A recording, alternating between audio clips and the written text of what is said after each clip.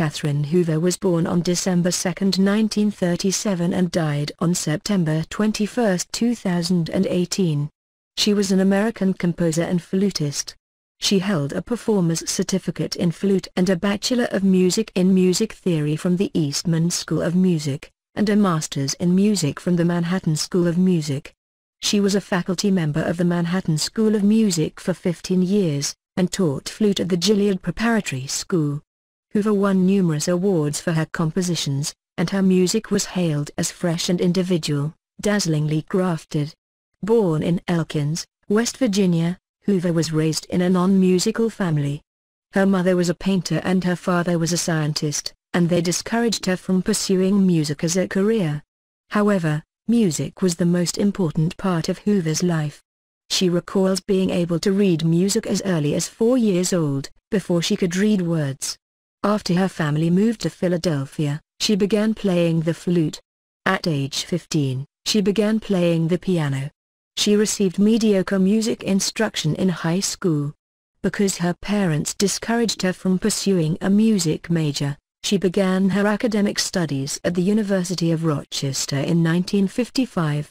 2 years later she transferred to the Eastman School of Music, where she studied with flutist Joseph Mariano, began studying composition, and graduated in 1959 with a Bachelor of Music in Music Theory and a Performer's Certificate in Flute. Unfortunately, her composition classes left a bad impression.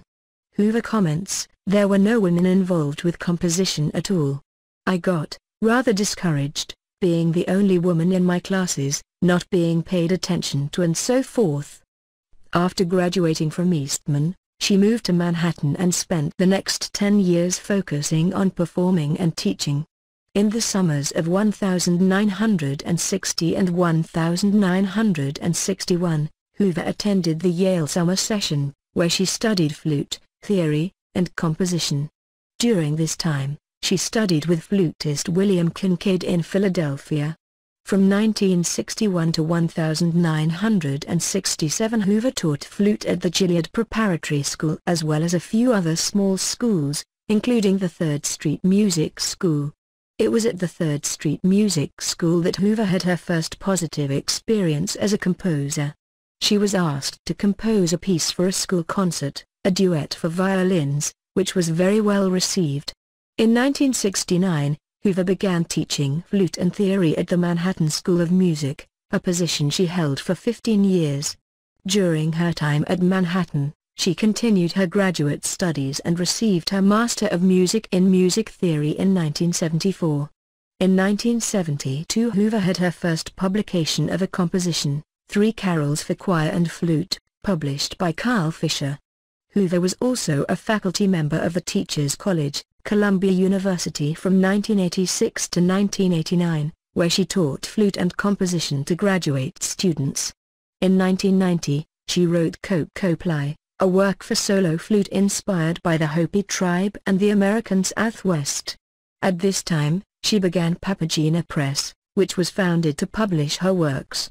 Kokopeli was the first publication of Papagena Press and won the National Flute Association's newly published music competition in 1991, Hoover's second of 4 NFA Newly Published Music Awards. Hoover was very involved with women's arts organizations and has worked to bring the works of women composers to the public's notice. In 1977, she began work with the Women's Inter-Art Center in New York. Here she organized festivals 1, 2, and 3 of women's music which presented music by 55 historical and contemporary women composers. In 1996, Hoover was the composer-in-residence for the 4th Festival of Women Composers at Indiana University of Pennsylvania. In her later years, Hoover lived with her husband Richard Goodwin in New York City where she continued to actively compose new works as well as promote an interest in compositions, historical and contemporary, by women composers. Hoover's compositional career got off to a rather discouraging start. With the combination of parents who did not want her to pursue music and composition, teachers who paid little attention to her because she was a woman, it makes sense that she did not publish anything until 1972. Hoover claimed to be somewhat self-taught as a composer. Although she did have some formal education in composition, her main studies were in music theory, and she said her job as a theory teacher at the Manhattan School was where she learned the most about compositional techniques. Teaching music theory forced her into careful analysis of scores of a variety of music, especially 20th century music, which she taught for many years. It was also at the Manhattan School where Hoover spent a great deal of time discovering how people perceive sounds. Hoover had perfect pitch, so studying how other people identify with sounds was helpful as she began to compose. Hoover's compositional style has been described as a romantic, often pictorial atonal style that is clear and eloquent, with moments of startling beauty emerging from her sometimes acerbic harmonies. Three compositional elements stand out as consistent patterns in Hoover's music: 1. Extra musical references, 2. Quotations and manipulations of other composers' melodies, and 3. Use of abstract, original material.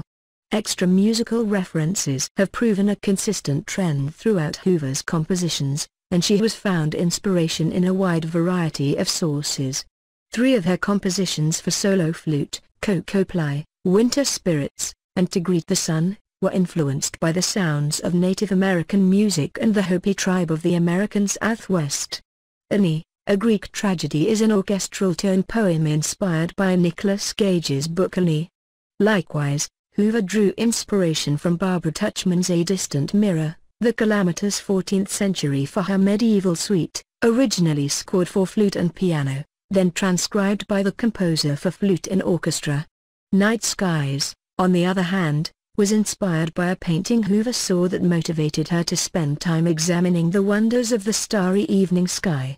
She pulled from many different sources for her compositional ideas, and it is because of these references to extra musical concepts that her music is often considered pictorial and evocative. Hoover was also known for her use of musical quotation and adaptation of other composers' melodies. She then juxtaposed these quotations against her own original material and harmonies. An obvious example of Hoover's use of musical quotation can be found in Celebration for Flute Choir, written for her teacher Joseph Mariano's 90th birthday. In Celebration, Hoover juxtaposed her own material against quotations of famous flute works. These quotations are direct and straightforward without any major changes or adaptations to the melodies. However, Hoover's use of quotation was not always this obvious. In the first movement of Medieval Suite, for example, Hoover quoted Violin No. 17, Dame Vostedouls vie debonair by Guillaume de Macout in several different ways. The melody is first heard in fragments and at a different pitch level than the original Violin. Then a more extended quote of this material is heard at the Violin's original pitch level, but these pitches are produced using harmonics overblown at the 12th. This is just one example of how Hoover manipulated melodies and juxtaposed these alterations against her own material. In this piece alone, there are several more musical quotations, including references to the famous Dies Irae in the final movement, Demon's Dance. Hoover became particularly renowned for her compositions for flute. This was natural since she had quite a varied career as a distinguished flutist. Hoover believed that being an accomplished performer greatly benefited her compositional abilities. She said, "It is a great advantage to be good at an instrument, to understand in depth what making music on a high level is about. It encourages respect for your performers and their needs." While her idiomatic flute writing bears witness to her in-depth knowledge of the instrument, her compositions were certainly not limited to just the flute. Hoover composed works for many different instruments and a variety of ensembles. The majority of her output, however, was chamber works. She explained that this was more of a pragmatic, not an artistic decision because it's increasingly difficult for composers to get new works programmed by orchestras. The growing tendency of conductors to have several orchestras means that they increasingly leave programming to their boards and to committees. They don't have time to study new scores or listen to new works.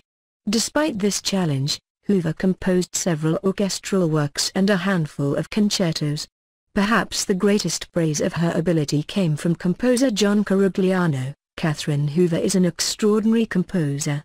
She has a wide and fascinating vocabulary which she uses with enormous skill. Her music is fresh and individual.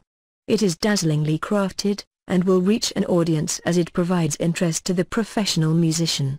I do not know why her works are not yet being played by the major institutions of this country, but I am sure that she will attain the status she deserves in time.